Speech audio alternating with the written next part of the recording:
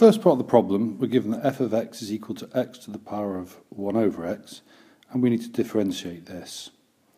This is quite a common technique. What we do first is rewrite f of x equals e to the ln of x to the 1 over x. And of course, that's the same as the function we started with, but now we can bring that power of 1 over x to the front of the ln x to give us that f of x is equal to e to the 1 over x times ln x. In other words, it's equal to e to the power of ln x over x. And once it's in this form, it's fairly straightforward to differentiate by using a combination of the chain rule and the quotient rule. So I'll do that next. Okay, and I'll pause just here. So what I've done is I've said, covering up the ln x over x with my thumb, so e to my thumb, will give me e to my thumb times by the derivative of what I'm hiding with my thumb, in other words the derivative of ln x over x, for which I have used the quotient rule.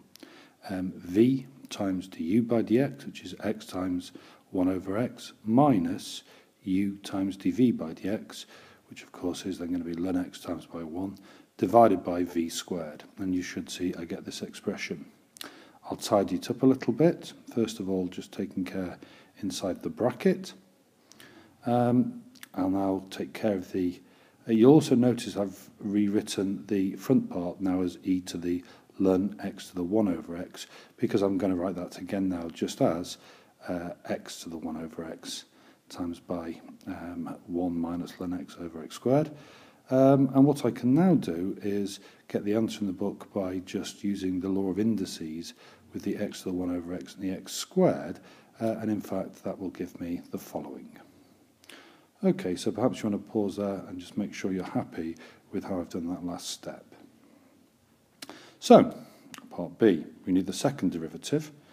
Let me just let this run through for a second and I'll tell you what I've done. Okay, it looks quite messy, but if you follow it through part by part, it should be fairly straightforward.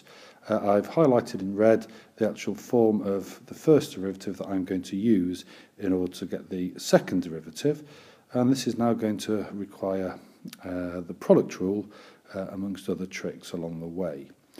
So what I've done using the product rule is first of all left the x to the power of 1 over x alone, and I've differentiated the v, if you will, which is the 1 minus ln x over x squared. And again, I've used the quotient rule to do this. So v times du by dx minus u times dv by dx all over x squared.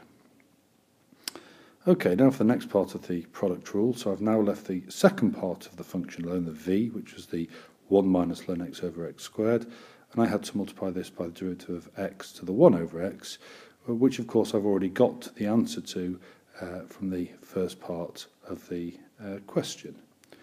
And so I have used the part I've underlined in red and simply substituted that in. Now I'm not going to bother simplifying this because essentially all I need to do is to evaluate this at e.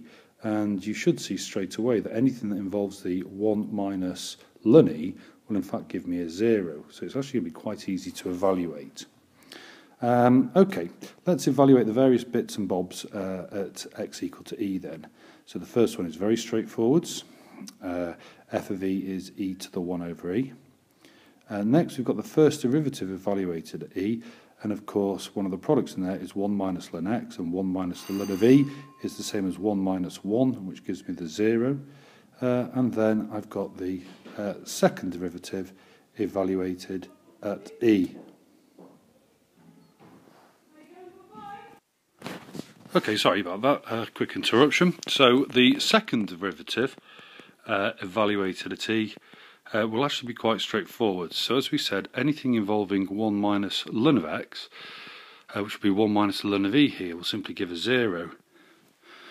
So hopefully you can see what we'll be left with is simply e to the power of 1 over e times by, and the only bit we're going to need is this very first bit here. So I simplified down the where you see x squared times by minus 1 over x, which of course when simplified will just give you minus x, and then the denominator x to the 4, and everything else there is 0. So that gives me, when x is equal to e, minus e over e to the 4, which can then be simplified as minus e to the power of 1 over e minus 3.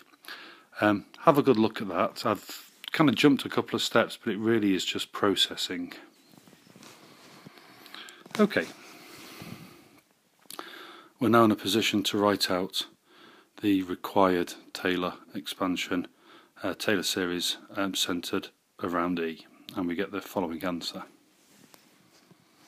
So, on to part C. So, just rewriting what we've got so far, and for part C we're asked to find the maximum value. This is in fact the right hand side, the series part is actually just a quadratic, and indeed a negative quadratic, so it will indeed have a maximum. And furthermore, the maximum will occur when the derivative of this is equal to 0. Very easy to differentiate. The first term is just a constant, and then we'll simply get the following. And of course, what value of x makes this 0 is simply x is equal to e. So we've now got x is equal to e. We're going to put that back into the right hand side of our series expansion, and you should see that will give us that a maximum value of our series expansion will occur and give us e to the power of 1 over e minus e to the power of 1 over e minus 3 all over 2 times by e minus e squared. The e minus e will cancel out to give us a 0, so we'll be left with e to the power of 1 over e. We've got to check that this is the same maximum as the function f of x gives us, and to get the maximum of f of x we need to solve f dash of x equal to 0. We had f dash of x from the first part, so we need to solve 1 minus ln x over x squared minus 1 over x is equal to 0, and of course that will happen when the numerator is 0, in other words when ln x equals 1, in other words when x is equal to e. If we now put x equal to e back into the original function, then we get e to the 1 over e, and so indeed the maximums are the same as desired.